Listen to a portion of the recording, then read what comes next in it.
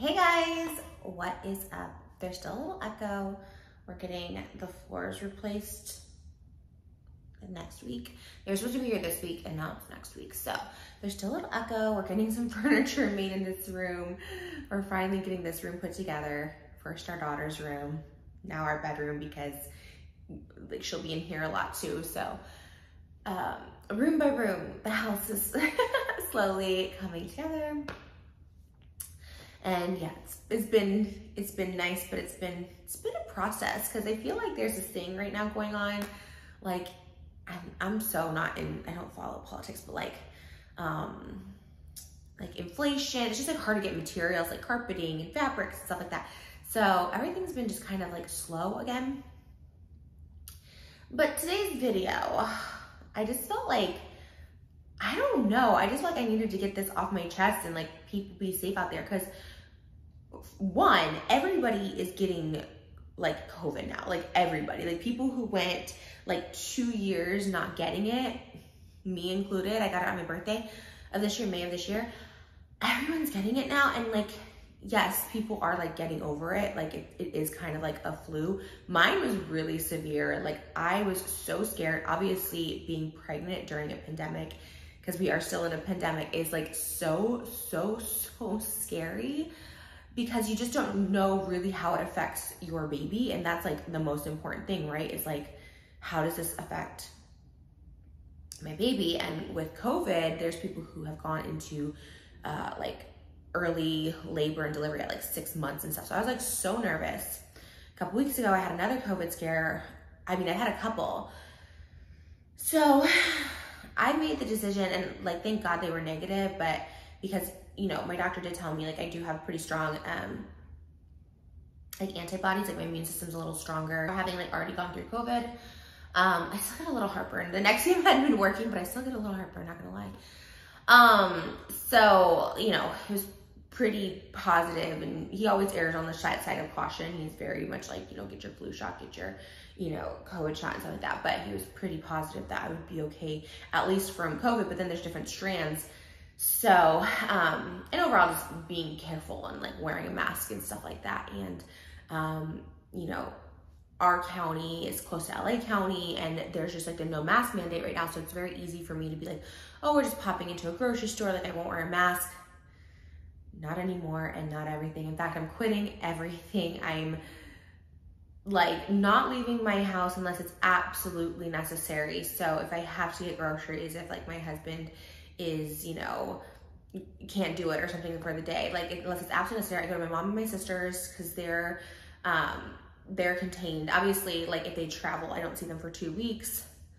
But pretty much everything contained.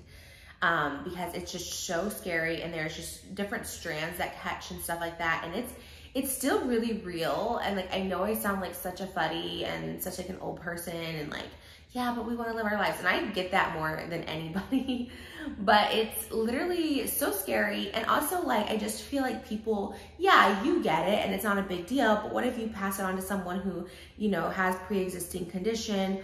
Or, you know, just me being pregnant, I'm just like, or a pregnant person, because now with, California is in a state of emergency with monkeypox. Now with monkeypox, like they don't know how that affects, pregnant people or their baby. I'm in the home stretch. I have 5 to 7 weeks left of my pregnancy. Kind of depends on a lot of things. It could come, my due date is one date, but it could come 2 weeks early. She could come 2 weeks later. I could be induced early. Like there's just so many unknowns, but it's coming within weeks. And it's just not worth it. Like if I were to get sick right now, because I had gotten sick a couple weekends. One, I was literally just at my dad's house. Like literally we went out to dinner and like that was it. Took a picture with maybe like 4 or 5 people, and like, and they all seem fine. They don't seem like, you know, they're all young. They don't have symptoms or whatever.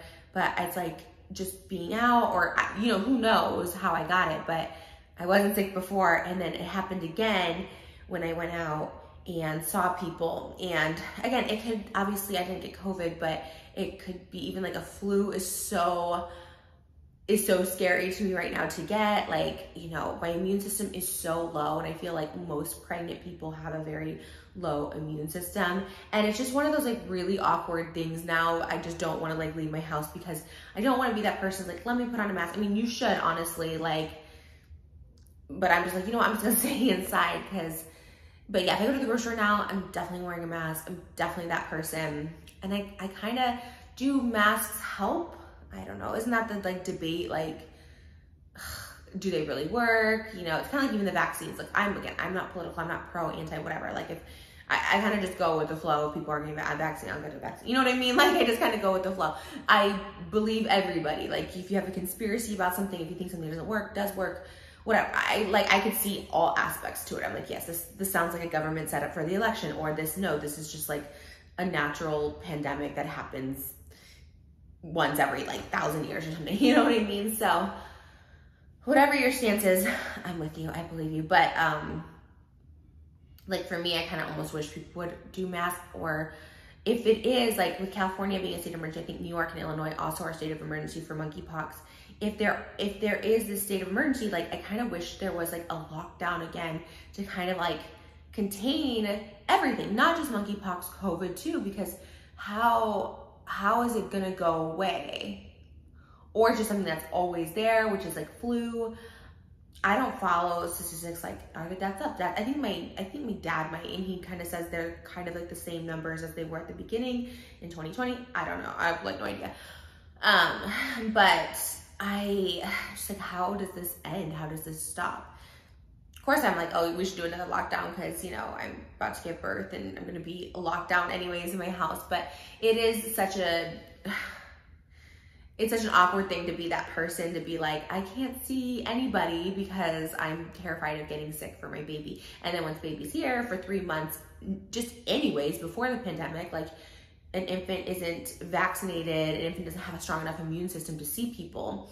So obviously we're gonna keep her isolated and stuff like that, but it's just so scary. And the way things are transmitted too, you know, it's not just, you know, I saw monkeypox and people being like, it's like an STD or what, but that's not true. Like I saw, the thing that scared me, and is the reason I don't have my nails done, and I won't, and waxing too, is like a girl was just at the nail salon and got it. Like she was getting her feet and toes, and that's how it's like transmitted too.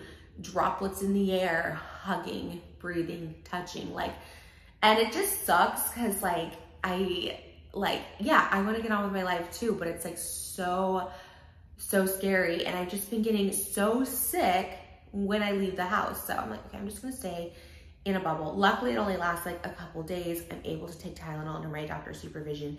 But yeah, I think when anybody who's been pregnant knows, like that last stretch, you just really want to be careful. Like even when I smell smoke, if there's like secondhand smoke outside, if someone's smoking outside, like I'm so that person now that's like I don't tell people to put out their cigarettes, but I'm like, I have to walk away from this because you're about to like light up and I'm pregnant. Like it's, and I get people like not caring, like when you're not pregnant, like, or you've never been pregnant, like of course you don't think about stuff like that, but I'm like, heck no, because someone was smoking and like literally for just minutes, and that night I was hacking and coughing, and I was just like, what the heck was happening? It was so scary. I was so nervous. And then of course I started like Googling all the symptoms and like, you know, what happens if you like inhale secondhand smoke for like minutes, and it was like terrifying. So I mean, I left like instantly, but I still had that in, and that's like, you know. So what kind of mom and parent will I be? An overly cautious parent. I just, like holidays and stuff like that, like we'll have our holidays, but everything else, people just are going out willy-nilly as if like literally nothing is going on. And like I said, I get it. I'm really not judging, because like as a single person too, I was just like, I'm over this. I'm just gonna like live my life. If I get it, I get it. But it just affects so many other people, and it's just like, and it's not anyone's fault other than like, we need to get like actual vaccines at work, because it just seems that I was vaccinated, I got it, like people vaccinated with the booster get it. it's just like we need something that works, or we need another lockdown. But did lockdown actually work? Maybe, I don't know. Again, I'm so dumb, I don't know these statistics, but it's been a journey. So,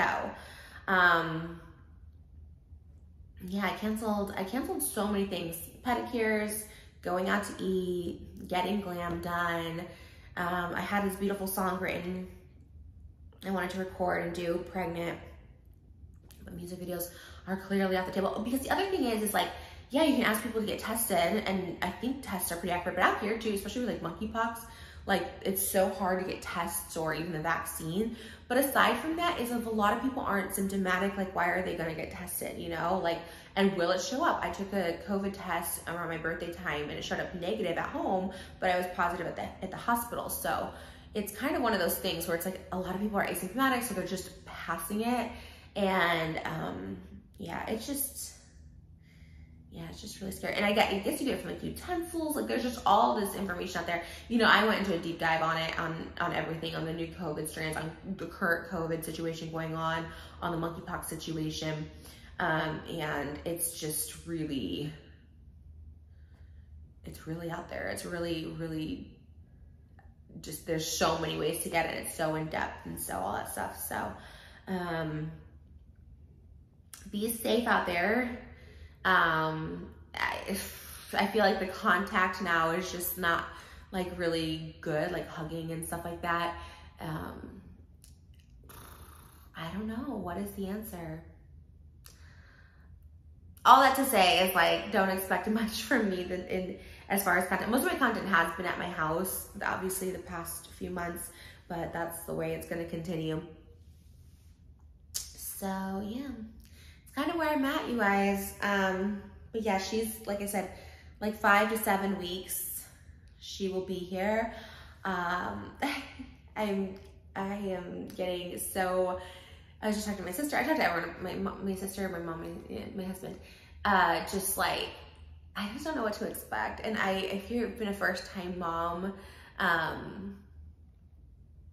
specifically during the pandemic, but just first-time mom in general, I guess. But like, one, how did you deal? Especially like during 2020. I know people who were pregnant in 2020. I'm like, how did you even like function? Like, do you just, am I being like overly cautious, or am I being not cautious enough? Like, should I really just like isolate everything? That's what I'm doing now. And that's what I plan to do in the 3 months after she's born. But at the same time, you also want people to see her and your friends and your family. And I have family from out of town, so it's like, oh, you know, I just want them to see her. But at the same time, like traveling by plane, traveling by this, it's all just, when's it safe? When's it, you know, because yeah, like my family coming in could get tested for COVID or monkeypox, maybe if there's tests for that. But like, are those 100%, you know? And then like, when do you know? And you don't want to keep your baby in a bubble either. You don't want to keep your baby inside for a year straight. I guess people do. I don't know. Let me know if you were a mom during pandemic, because especially to like infants and stuff, because they're just so young. And we are on the side of caution. Obviously, I was like, I want to keep her like in this bubble, but also like as she gets older, like a year until, you know, for social skills. I guess a lot happens in a year, a lot happens in a couple months. But right now, everything has been a lot, and I've been a little like freaked out by it. But what I was originally gonna say is, any mom's first time labor and delivery, how did you feel? How did you get through it? I've seen so many birth vlogs, TikToks. I love them. And for everyone asking, like, I like 99% sure that I'll post a vlog about it, because I love watching them. I think they're so educational. It helps you like see someone actually going through the process. And it actually comforts me, because so many people are just like so strong, and they're able to like get through it, and like watching someone get through it and then be so happy after. Because right, you go through something really painful, really traumatic, and you think, oh my God, you're just drained, you're just crying, you're just like beside yourself. But like, everyone looks just so full of joy. And aside from that too, people do look very strong. I'm hoping I'm one of those people where they just push through and have the baby, and it's a beautiful thing. And I hope that's my experience, and that's what I'm, you know, in my head with. But, and then yeah, other than that, just a lot of meditation, a lot of, because even being now in the house, just meditating, you know, getting through. I ordered a manicure kit. My nails are so bad. A waxing, my sister has wax, so I'm doing that on my own. My toes are, like my nails are atrocious. Like I literally had an appointment scheduled on Tuesday of this week to go get pedis and manis with my sister, which we like love to do. And I saw this TikTok with like literally like 6 million views of the girl being like, last time getting this done because monkeypox or whatever, and she like had them. And they just look painful. I don't know. This is a very like controversial topic as far as vaccines, you know, monkeypox, COVID, conspiracies. Is it real? Is it something that they put out during the election time to get people scared? Is it just a natural pandemic that's happening and people aren't taking it serious? People are taking it too seriously. Like, I would love to know everyone's thoughts, because I do find all points so interesting. Like I said, I'm the first to admit I'm not intelligent with this kind of stuff, like to form an opinion. And even if I lean more towards that, like I started going more towards like, oh yeah, it seems like a conspiracy, you know, election time, okay, like get the fear in everybody. But then, you know, it's also like, so when I speak that to someone who doesn't believe that it's like, no, this is like a real thing. This is like a real issue. I'm like, oh, I see that too, you know? So I don't know, but just trying to keep my peace, y'all, trying to keep my center, which it's crazy when you do DBT for borderline. It's my mental illness, you know, it's all about wise mind and like finding the center. And this is my center right here. So when you like breathe in, breathe out, like that's where you get the answers. That's where you get the feeling, and everything's centered around the belly button, which is like so crazy because that's where I feel the movement of my daughter. And it's really cool now to meditate. I'm going to get really emotional. Sorry guys. I'm actually like, it's crazy. I haven't had a lot of pregnancy symptoms, including being emotional, because when I talk about her. Wow. Okay. Sorry. Like when I meditate now, it's like I just feel her, and I feel like the purpose and the power and the center that I needed my entire life.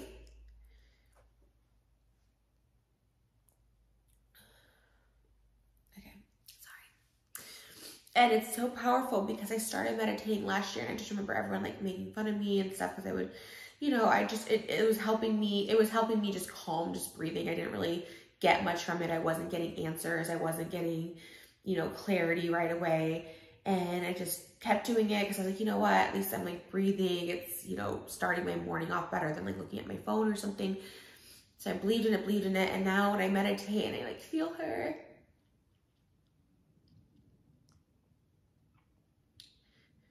it's like nothing else matters. I just her, she's all that matters. And, and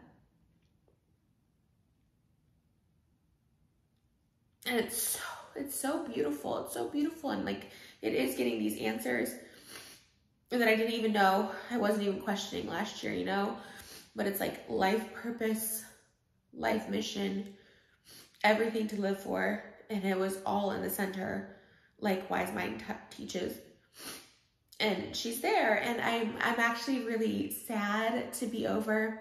I don't want to touch my face because I've had, I have like soft tanner on my hands. So I'm gonna let the tears flow. One thing I do have is pregnancy brain. I do lose my train of thought a lot. I went to go pee in a cup at my doctor's appointment, and you know they have the cups in there and everything. Like, okay, go, you know, do your pee. And I had to pee so bad because I knew I had to pee in the cup when I got there. And I walked out, and they're like, okay, did you leave it in there? And I was like, I forgot to pee in the cup. I just peed in the toilet and left. Like, it's fine, it happens, but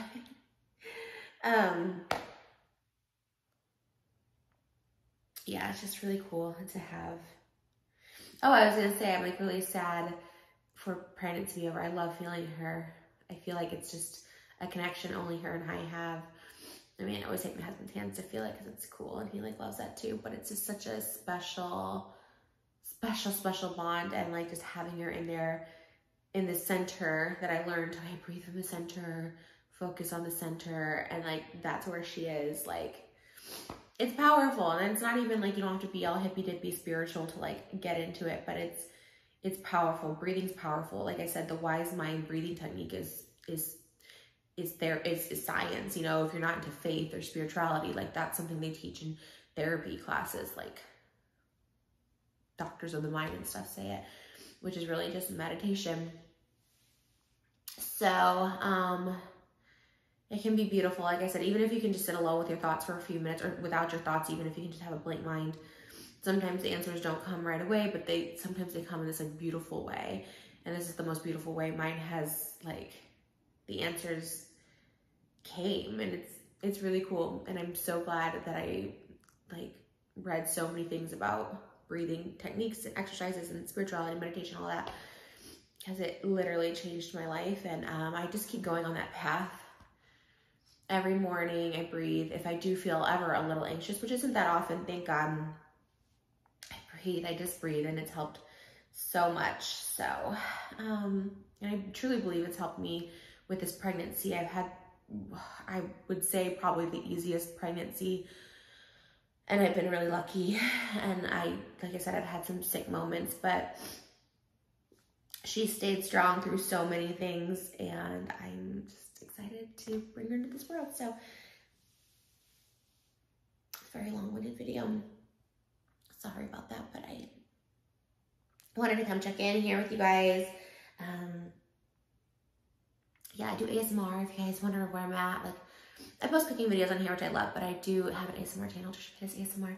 And it's been doing so well and well received, and I love doing it. It's been such a calming thing for me all my pregnancy, and it gets so much love and feedback over there. So if you guys are into ASMR or any of that stuff, go check it out. If you're not, obviously don't go check it out. But yeah, I love you guys so much. And like I said, this channel's kind of like, I don't know what's happening on this channel, but I love this channel. I always have said that. I'll always post on this channel. It's like my baby. Like, I've had this channel since I was 18 years old.